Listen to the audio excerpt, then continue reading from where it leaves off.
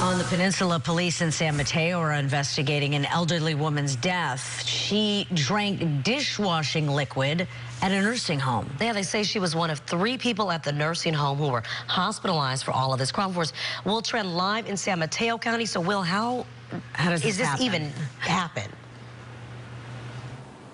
It's a head scratcher. I got to tell you, this story has made national news. The nursing home is right behind me, and we will zoom in. It's the Atria Assistant Living Center, and you can see it right there behind that fence. Let me show you a picture of the victim, 93 years old. Her name is Gertrude Maxwell. She and 2 other people over the weekend, something went wrong with them where they had to actually call the paramedics. The ambulance came to the scene here, took them to the hospital for them to be checked out, but unfortunately, for Miss Maxwell, 93 years old, her injuries simply too much, where she died after ingesting or swallowing dishwashing soap. According to her family, they believe it was alkaline-based, where it's supposed to eat protein to the point where they claim that inside her mouth, her throat, esophagus had severe blistering.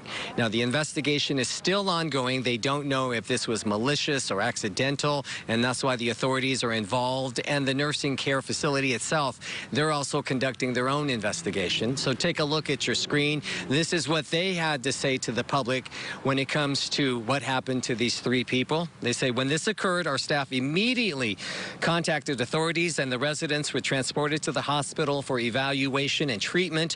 We are conducting our own internal investigation, and the employees involved have been suspended until the investigation concludes. At this particular point, they don't know if it's criminal or, again, if it's accidental, but the bottom line is it appears that many people are still inside.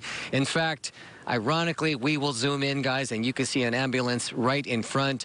Probably not related to what's going on, but ambulances come and go because it's an elderly care facility.